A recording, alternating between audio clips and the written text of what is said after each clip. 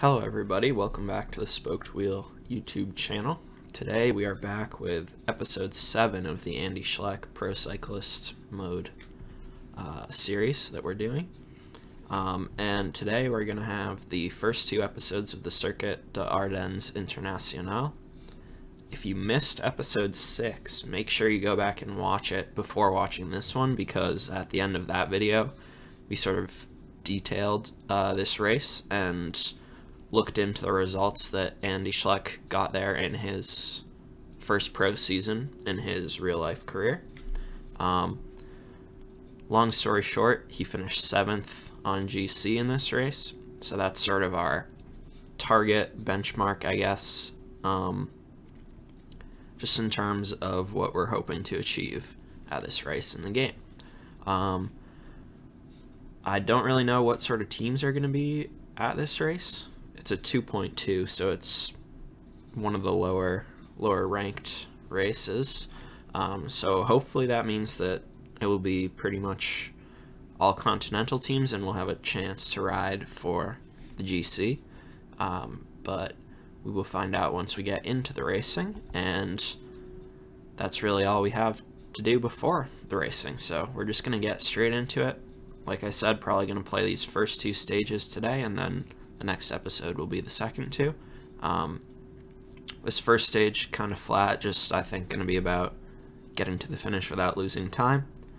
And then we'll see how the GC starts to take shape on this stage 2 that's a little bit hillier.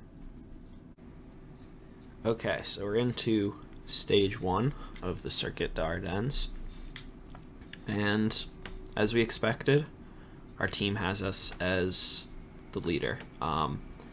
They want us to finish in the top 3 of the overall GC, which I think is going to be pretty tough on today's stage. I would anticipate it being a sprint finish, which means we probably don't have a very good chance of doing that, but we will try nonetheless. We have almost every other rider on our team at our disposal as a teammate, so that's nice, although on today's stage not super important, because like I said, I think it will kind of be decided by a sprint in the end. And just looking at the teams that are here, it's almost all continental teams. There's a couple different French Pro Conti teams, so nobody from the World Tour is here, nothing like that. So we're not gonna switch focus and try and get the KOM jersey like we did at that other race earlier on. We're gonna ride for the GC this time, and if all goes according to plan, I think this is the race has a profile that could suit us nicely. I mean, primarily, of course, we are a climber with that 76 mountain rating, but our hill rating isn't bad right now at 74. That's pretty strong for a continental rider, so I think we have a chance of getting a decent GC result, especially considering that the competition isn't overly stiff at this point. Okay, so sort of a 50 kilometers to go roughly update. You got this breakaway of 2 still off the front, Johnny Brown and Paul Lapierre. They picked up most of the KOM points. I think they're tied at 64 points apiece. The race split up a little bit over these climbs, but by the end it had mostly come back together, so 99 riders in the peloton. I would guess it will indeed be a sprint finish. I think Pim Ligtart would be a pretty good bet to win this stage for direct energy, but we will see. I think it looks like it's all going to come back together, or finish all relatively together, so chances are we're not going to finish in the top 3 on GC after today, but we will see. We'll do our best. Alright, so we're inside of 10 kilometers to go at this point. Total direct energy basically came to the front and caught the breakaway and are doing their sprint lead out. At this point, I'm just sort of trying to follow wheels. Like we said at the start, our team wants us to finish in the top 3 on GC, but that's just not going to happen against some of these sprinters who are here, so we're just going to try and follow some of the sprinters and just finish as high up as we can. But the real GC action will take place in the following 3 stages rather than on this opening one. But you can see the trains are sort of opening things up. Inside of a kilometer to go. And yeah, just no chance to get top 3. Rejui wins the stage. Probably get a top 10 here though. There we go, 10th place. One ahead of our teammate Patrick Haller, who was protecting us for most of the stage. Yeah, so that's, I mean, we didn't get top 3 like our team wanted, but I'm very happy with that 10th place for basically a sprint finish. That's very solid and kind of gives us a leg up going into the hillier stages, where the GC will really be decided.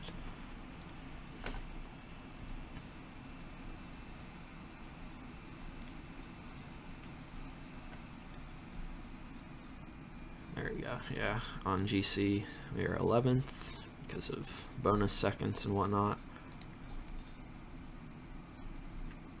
They weren't happy, but like I said, it's just not a realistic goal to try and get us to finish 3rd on that type of stage. Alright, so we're now into stage 2 of the Circuit d'Ardennes. We were not listed amongst the favorites on this stage in the pre-race screen, but as you can see, there's a whole lot more climbing. I would expect this race to split up a ton and some real changes in the GC to occur. So once again, our team wants us to finish in the top 3 of the GC. This time they also want us to finish in the top 3 of the stage. Unfortunately, we have a pretty negative race day condition of -3. So it is only -1 to our hill rating, but that's still rather unfortunate. It's going to make things hard. I'm not too sure if we'll be able to hit those top 3 goals that they set for us, but I would expect that there might be a small group of riders who go to the finish together, but I would expect that that Cat 2 climb could be a decisive launching pad. So if the situation is right, we will definitely try and attack on that climb and see if we can't do something good and win the stage. But also I'm curious to see how things will stand after that Cat 1 climb there just before the sprint point, because I think the race will likely split up a bunch by that point as well. So yeah, unfortunate that our race day condition is so negative, but we will still try our best to maybe not finish in the top 3, but try and finish with the leaders and continue building our case for the general classification. Alright, so we're up over the top of that Cat 1 climb that I talked about at the beginning, and the race really hasn't split up at all. There's still 117 riders in the peloton, breakaway of 4 with 3 minutes 40 seconds roughly.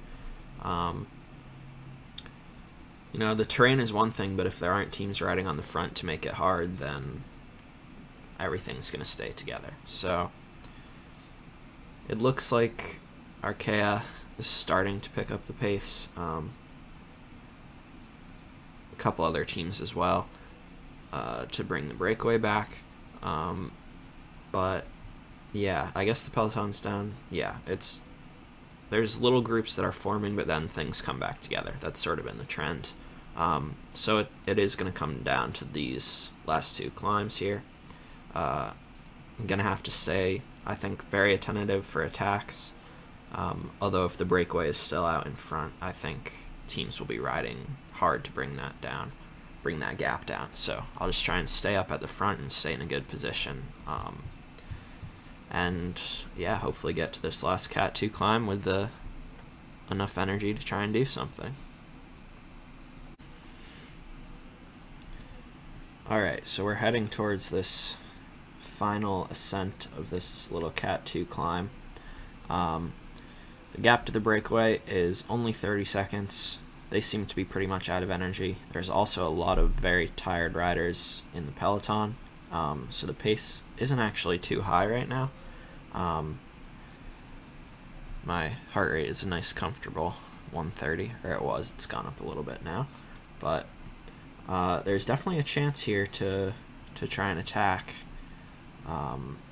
and get a gap on this Cat 2 climb. Yeah, you can see that basically all the domestiques who have been working on the front are pretty much out of energy, so that would suggest that there's not really anyone to chase if a move does happen.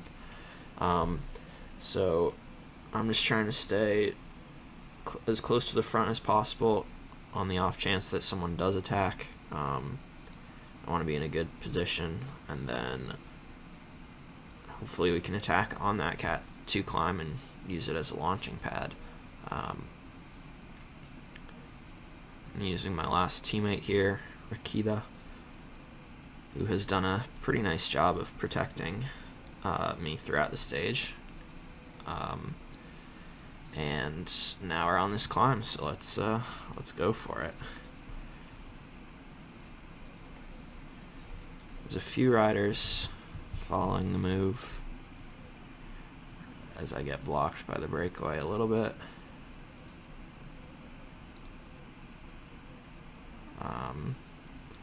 So inside of 10 kilometers, that did not really do as much damage as I would have hoped.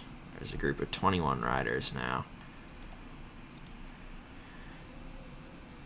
And that's a move that I don't want to let go. So I'd say the attack did damage and split things up, but didn't really do anything in terms of winning the stage. Group of 4, and then we're in a group of 11 here. I have basically no energy whatsoever. This would be a perfect time to try and attack and see if you can get a gap, but like I said, don't have any energy. So yeah, that's too bad. I wonder if things would have worked out differently if we weren't on a -3 day, but gotta work with what you have. So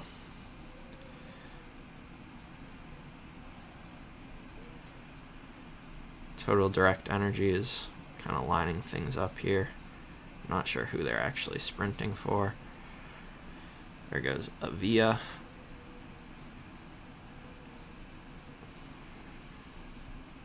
And Edwin Avia takes the stage ahead of Pim Lichtart. So we will get in the top 35, and we shouldn't lose any time, but 27th, yeah, okay.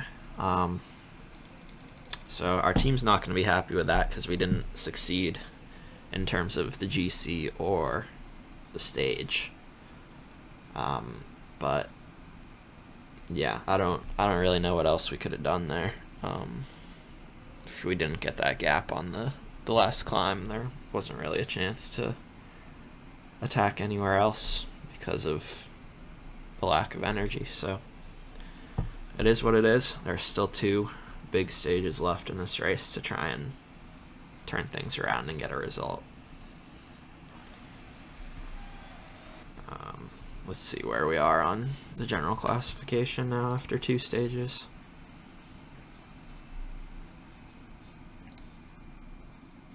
Alright, so we dropped down to 14th. Didn't lose any time. On the road, it was just bonus seconds that did the trick. So Edwin Avila is now leading the overall race, 4 seconds ahead of Pim Lichtart. And Benjamin de Klerk rounds off the podium. And we are equal on time with the rider in 8th place right now. So the potential for us to move up significantly is there. We're equal on time with 8th and only 10 seconds back of the leader. But yeah, like I said, they weren't particularly happy with that. That's all right. So that's going to be the two races for today's episode 7, and then episode 8 we will be back with these last 2 stages. So let's just take another look at them. So stage 3, really short, only 79 kilometers. The climbs don't look all that steep, but that's sort of because the stage is only 79 kilometers long. So even here at the finish, it looks like it gets pretty steep, max 7% gradient right up to the line. So that will be an exciting finish. And then stage 4, kind of a bit of a flat one. So I think if we're going to move up, we're going to have a good day on stage 3. There are a lot of climbs in this race, but they're kind of spaced out and early on in the stages, so there's not really a ton of opportunity for the race to split up a bunch and create big time gaps like you would in a mountain stage.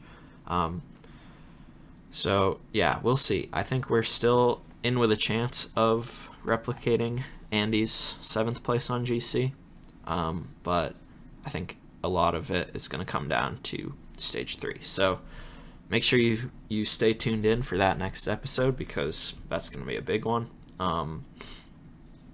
So yeah, if you like the video, subscribe to the channel, give a thumbs up, and as always, if there's anything that you think I could do better, or if you have any suggestions for future videos or things I could change, feel free to let me know in the comments section. This playthrough I think is progressing pretty nicely. We're starting to get into the races that suit us a bit more. I'm looking forward to this one a lot, the classic Alps Maritime. That's a ton of climbing. That's where we'll be in our element, so I'm looking forward to getting into races like that. And I think that's pretty much it for today. So thank you for watching. I'll be back again soon with episode 8, and then also make sure you also keep an eye out for the next couple episodes of the 2020 Giro Rosa series that we're doing. So thanks again for watching. I'll see you next time.